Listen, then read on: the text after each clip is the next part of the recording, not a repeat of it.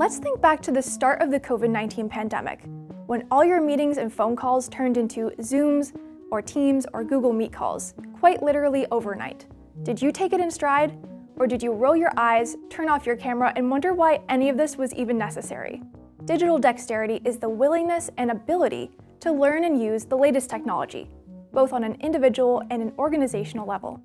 When the pandemic forced businesses to go virtual with everything, all at once, some were resistant to this change and struggled to adapt, while others embraced it and learned quickly, ergo, demonstrating digital dexterity.